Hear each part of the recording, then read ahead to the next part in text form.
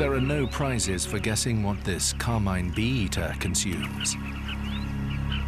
Its long, slender bill is perfect for plucking bees from the air.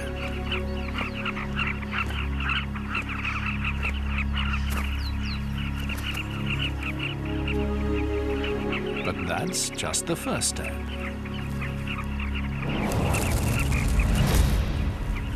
Before swallowing, it must get rid of the bee's dangerous sting. And it has a simple, if brutal, technique.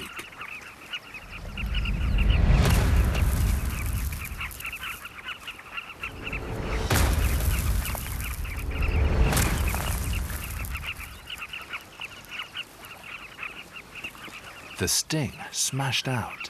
It's now safe to eat.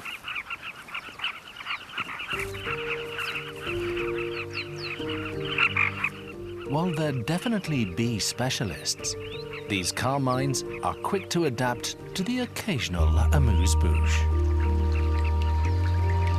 After it rains, insect larvae begin to hatch underwater. Taking a few lessons from their kingfisher cousins, they tweak their hunting tactic.